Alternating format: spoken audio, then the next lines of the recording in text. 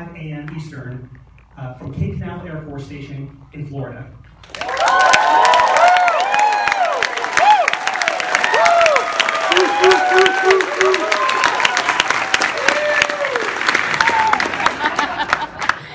Thank you very much. We have, for those watching at home, we have about 150 people in the room here at Kennedy Space Center. The majority of them are NASA social media followers. We also have connected to us and tuning in social media followers from 8 field centers across the country. The hashtag for today's event is simply Orion. That's also the hashtag for the test flight. If you hear us talk about something that doesn't quite sound like Orion, if you still continue to use that hashtag, that would be appreciated. And we're going to be talking about things other than just Orion today at this briefing. We're also going to talk about, for example, our commercial crew program. Soon, we're going to be flying U.S. astronauts on American spacecraft to the International Space Station and back. And also, we're going to be talking about our journey to Mars and how the Orion test flight is a stepping stone to that endeavor. So to get us kicked off, let us start with our first speaker. He's a veteran of 4 space flight missions, and also the director here at Kennedy Space Center. Please help me welcome to the stage, Bob Cabana.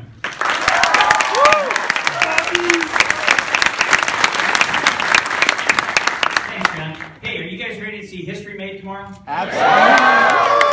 So you realize, if you've done the math, you know, our last flight to the moon was in 1972. It's been 52 years since we've had a human spacecraft, even though there isn't a crew member in it, go as far from planet Earth as Orion is going tomorrow. That's pretty darn neat. This is our stepping stone to the future. This is our first step into deep space exploration, into going to Mars. And I think it's absolutely outstanding.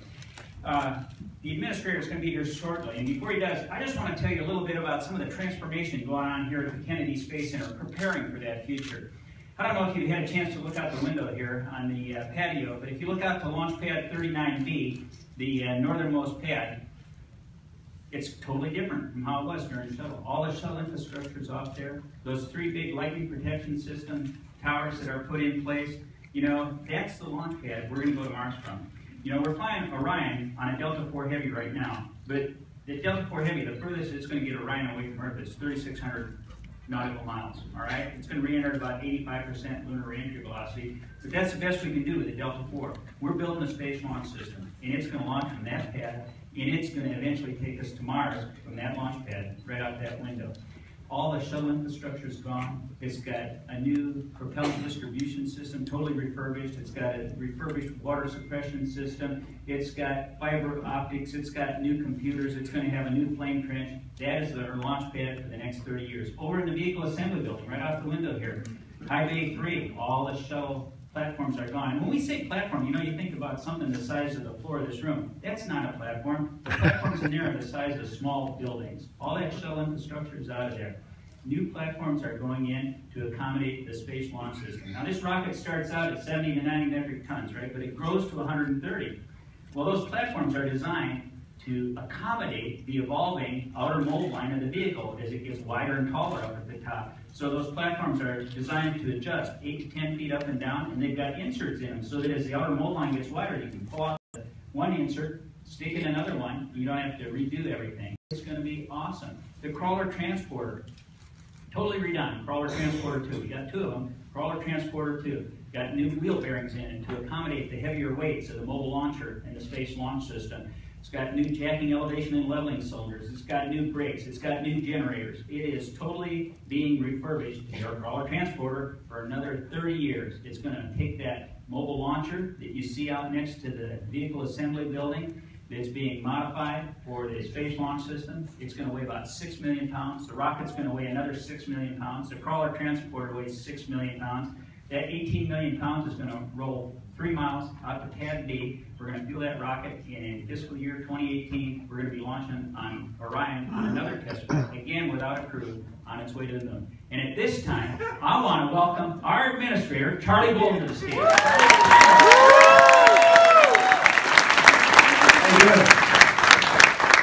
Thanks very much for everybody who's on the net. I understand there are people on from every NASA center around the country, I hope, anyway. Real quick, because I know you all have questions you want to ask. Hopefully, Bob's given you a lot of the technical stuff and all the details, so I'm not going to repeat anything. But again, I want to thank all of you for coming. It's a really exciting time for all of us, and I can only imagine how exciting it is for you. Did you already ask them how many people have done this before? No. How many of you have seen a launch of any kind before? Wow, this is pretty. Let me put it this way: who's not seen a launch of any kind? All right. Hey, now that's good. Okay, it's going to be pretty neat. So that's an understatement. You said this morning what it was going to be. It is. It's going to be a BFD, but other than that, Bob and I had the privilege earlier this morning of actually going out with folks from ULA and Lockheed Martin and kind of standing right beneath the vehicle, and it is very, very, very impressive. So again, thank you all for coming. Thanks for what you do.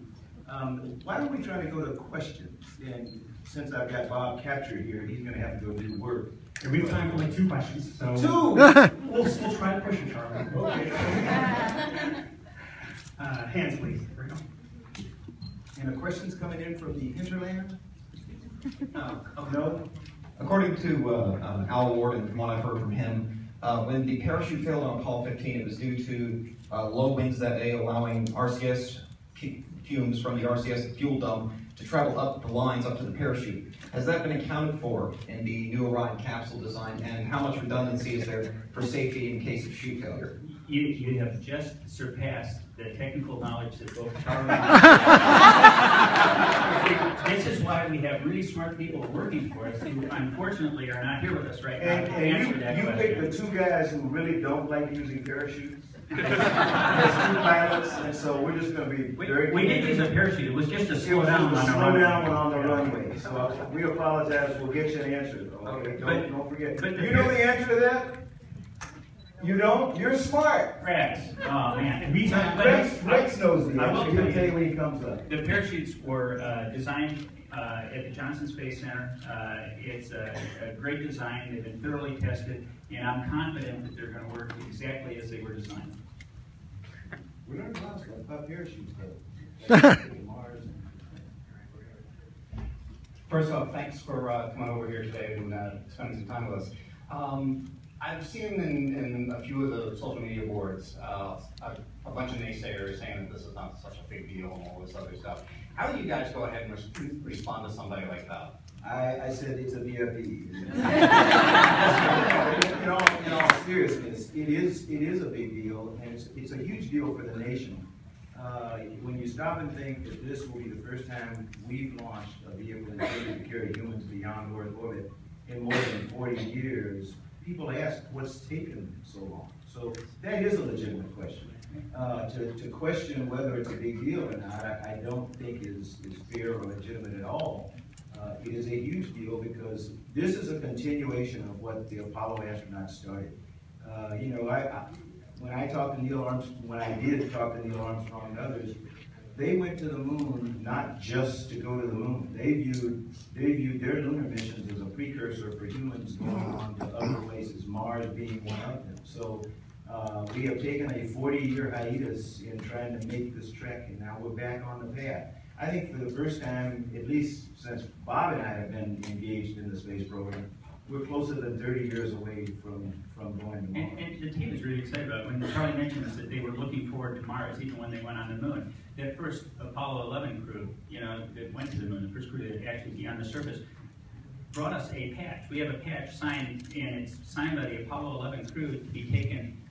It's for the crew to take to Mars when they go to Mars. And that was back in 1969. They thought of that. The other part of this is, if you look at the Apollo missions, the longest Apollo mission was like 12 days. The Orion capsule, it's bigger, it's designed for a crew of 4. It has, with a crew of 4, it has a 21-day design life in space. It is a big deal. It's a much bigger design, and we know a lot more now than we knew back during the Apollo program to really make this our deep space vehicle. Now, obviously, it has to hook up with a habitability module to be, for extended periods of time, but with a crew 2, we got at least 27 days with it. Who's here from somewhere other than the U.S.? I know there are a lot. You weren't a partner when we went to the moon. We didn't have any partners when we went to the moon. There was no commercial space when we went to the moon. So what is big about this is that we have now reached out and we're engaging more people in actually being a part of this than I think many people ever dreamed of. when in the days of the Apollo era, you know, the Cold War, we were involved in a space race. We're not in a space race anymore, no matter what anybody tells you. There is sort of a little space race, but that space race, thank goodness, is among American companies, trying to see who can be the best, who can be the most efficient, who can get the cost down the most, and they're forcing you know, manufacturers around the world to take a look at their processes, at their pricing and everything. So that is a tremendous difference. We're not only doing technological advances in terms of hardware, but we're doing game-changing advances in terms of business practices, how you do things. Okay? And when I look at international partnerships, I look at the International Space Station. When you consider, you know, we got Russia, Canada, Japan, the European Space Agency, all those partners. You know, we have learned how to work together in space. The agreements that had to go into place to make that happen. And I think it's a model for how we explore in space, how we work in space together, and it set the stage for how we're going to explore when we go beyond planet Earth. And as Charlie mentioned, I do have to throw this out. I think it's kind of cool. Tomorrow is the 16th anniversary of the first space station assembly mission, and we're launching the very first mission on our new vehicle to explore beyond. Ended by his truly and yeah, but that didn't Charlie, Bob, this is a unique event. We actually have 8 spaceflight centers or NASA field centers on the line. We have a question from NASA Ames. Great. Go ahead, NASA Ames. Go ahead. Great. Hey, we're happy to be here and representing NASA Ames. We wanted to ask you what the significance of the name Orion is, and it seems to pop up in a lot of programs, but it is attached to this program. We wanted to find out a little bit more about why it was named Orion. I don't have a clue, but I'm going to tell you what I read. Okay? And I just read this the other day, and I'm counting on, because it came from a media person, so I'm counting on it being true and well-researched. That is not tongue-in-cheek. Orion came about in the constellation program, and the team at the time felt that what more appropriate to be a part of a constellation program than name it for a constellation Orion. So that's what I am told that's how the name came about. You know, subsequently, or most of the times we go out nowadays and we ask kids to help us name things. I think NASA named it in the journal, but I don't know. For real. Sounds good to me. Bob says it's close and he was still around. But that's the answer I got when I consulted one of my most valuable assets, which is U.S. media. We'll come back to the room in a second. We have one more question from Field Center. We have a question from Glenn Research Center. Glenn? Hi. Can you tell us what factors go into the launch window? Because you're not trying to rendezvous with anything.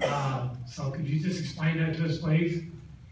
I think we got about a 2.5-hour launch window on this one, and it's, you know, I don't know what the end cutoff is, the requirement. I'm sure it's requirements on the vehicle and fueling and a few other things. It depends on where they are in the count. If it were a shuttle, I could tell you precisely, but yeah, I don't know what the limiting factor is on why it's where it is, but the weather forecast for tomorrow is 70% go. The weather off the California coast is great for recovery.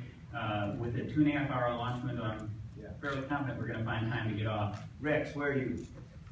Is Rex coming on next? No, later. You're later? Okay, go find out. 2 things. Why did we pick Orion as a name? And so you can answer his question about why 2.5 hours instead of all day. They want to have the good lighting constraints for the landing also in the Pacific. Ah! Spoken as a true expert. Did you hey, come get a mic real quick? Here you go. Come on up, Rex. I know you're cheating. Bringing back come on up. Explain that. So here's your answer there. It's kind of a complicated calculus they have to go into because they have to maintain the ability to launch the vehicle from here, but they also have to have the ability to retrieve it. And we're trying this out for the first time. This is not easy to pull a vehicle into a well-vet ship the way we're recovering it. So they have to have enough crew to be there, enough lighting out in the Pacific to recover in time. So that, I think that kind of narrows down the window. Great. See, I would have guessed that. But it would have been a guess. And Rex is a current active astronaut. He's been involved in all this stuff, so he's going to give you all that. Okay. We have time for one more question, and then I know the administrator has to run, so this is easy. It's right in front. I'm curious to know, are there any scientific experiments or missions that we're leveraging as part of this test launch? So even though it's a test launch, are there even some short experiments that we're sending out? The one that I'm most proud of is coming out of something called the Exploration Design Challenge. And the scientists are high school students from the Hampton Roads, Virginia area who won the Exploration Design Challenge, co-sponsored by Lockheed Martin and NASA, where we went out and said, look, radiation is one of the biggest challenges for us. Radiation and its potential damage to the crew. Can somebody help us come up with a way to protect the crew during long duration flights to Mars? And there were like 25,000 responses within a day. I think in the end we had 100,000 or so contestants, and an expert panel of people picked the 5 finalists. So all 5 teams should be here at the Cape for the launch in the morning. And the winning team from the Hampton Roads area near Langley Research Center actually have their experiment inside Orion being flown. So that's one science experiment that I know is being done.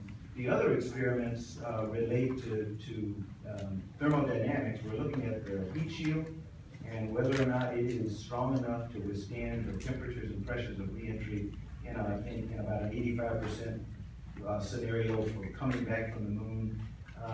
We're looking at its communications and other stuff, looking at the navigation and control on board during the flight. And then going back to the parachutes, that really is aerodynamics. And so we're looking at essentially high-speed aerodynamics, the performance of the parachutes as they try to open in a case where we're coming back, starting out at 20,000 miles per hour and decel. It's a great test flight. I mean, we're looking at separation of the launch abort system, the panels on the service module. It's got 1,200 sensors on it that are specific for getting data. There's like 50 miles of wiring just for the sensors that are unique to this flight for gathering data. Any of you sailors? Okay, you know how when you're trying to go back and forth and you're trying to get to something in the ocean and you're doing this mental gymnastics, you're doing the trigonometry and the geometry in your brain? Yeah.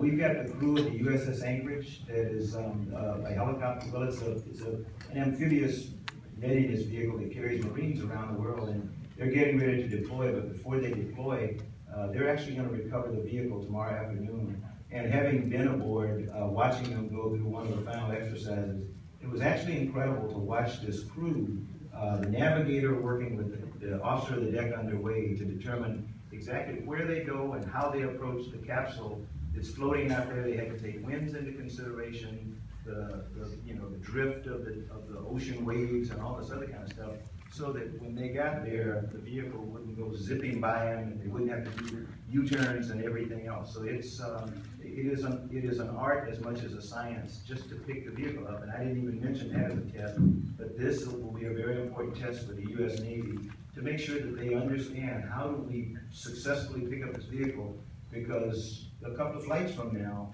it's actually going to have people in it. And we want to make sure that we pick them up as quickly as we can, first pass, so we can get them out of it, because they will have been, in space, around the moon and doing all kinds of stuff, and we really want to get them out as quickly and safely as we can. So this is that's probably the final test for the vehicle, is to see if we can integrate the Navy in and make this successful pickup. So that's it. You all have been great. Thanks so much for letting Bob and me come.